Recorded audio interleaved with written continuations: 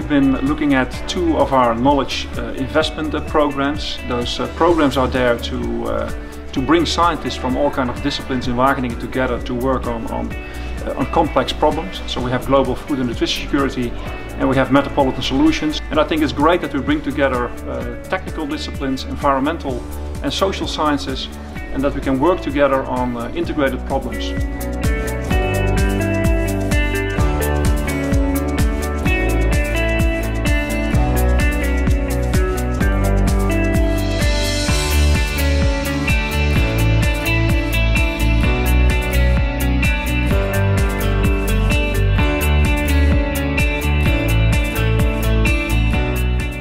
I think it's very timely that at the moment this policy is coming also in research, because we face the SDGs, we face that we have to secure food for 9 or 10 billion people in 2050 at a good nutritional value, but we also face challenges in the sense of land use, the use of water, climate change, and all these things come together in a food systems approach.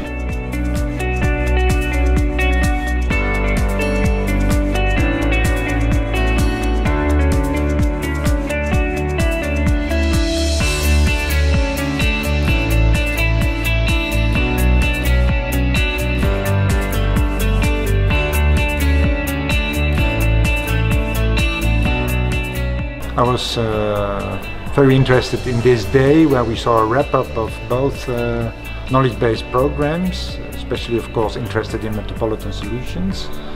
And it's nice to see and to learn also today that in the field of urban-rural relations, and especially in urban flows of nutrients, of water, etc., they had quite some progress. And especially now we have this new policy on agriculture, nature and food. These results are very useful to us. So we are hoping this knowledge can get further results in the future.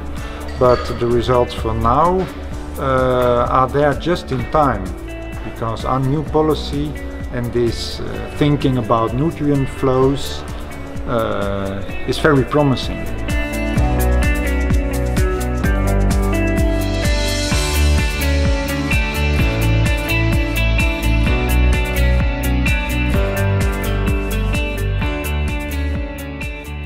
We want to be able to address both issues related to undernutrition and overnutrition. Foodsystems provides us an opportunity to do both, and this meeting to me was an eye-opener in that it is actually important to look at the food systems thinking in our research to make sure that we address issues of both producing more food and producing more diverse foods that are affordable and accessible to all the population in our countries.